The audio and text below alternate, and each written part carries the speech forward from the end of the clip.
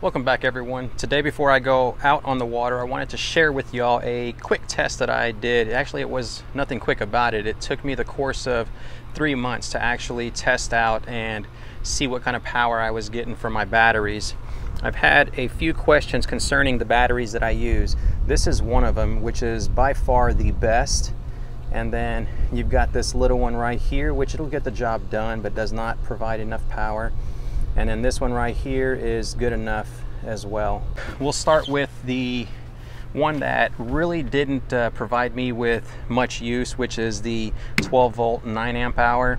I'm running the Lowrance Elite 7 Ti on 100% brightness and also powering the batteries for the GoPro.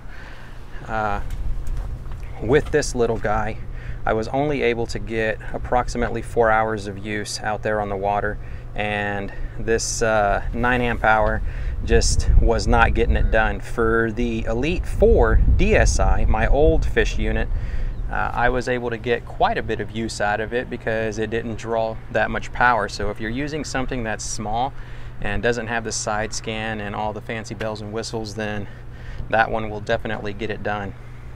Stepping up to the 18 amp hour battery.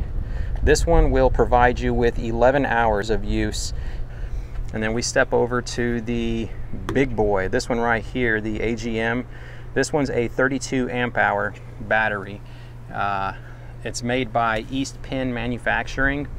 I'm gonna leave the link and phone number in the description below to be able to get in touch with these guys if you're interested in purchasing this battery. This thing, oh my goodness, it's gonna give you like around 30 plus hours of use, and that it's a beast. It weighs 15 pounds approximately, and it's just a sheer beast to be able to power that unit right there on 100% brightness. I highly recommend it. It is a great battery. If you're gonna be running lights, the LEDs, it's gonna be able to take just about anything, you know, you can, as far as a load that you can put on it, it's gonna work. But all three of them are great batteries. They serve their purpose for different types of use. This one right here is, I don't use it anymore. I use it for the Pro Angler if I ever decide to go out there on that thing, because it's running the Elite 4. But for the Elite 7, you're gonna wanna use this if you're just doing a day trip, maybe even a weekend trip, 11 hours of use. This one right here, if you're going off the grid for a while, then that's definitely the battery to use. What's inside the box whenever you purchase this thing? You have the charger itself, alligator clips, and then the, I don't know what you call these right here, but that's for placing them on a post like that. Let's plug this into the wall outlet. There it is, everybody. She is charging. After all the fishing that we've been doing today, the 12 volt 18 amp hour battery has lasted all 3 days without being recharged, and it's still got a little bit of juice left in it.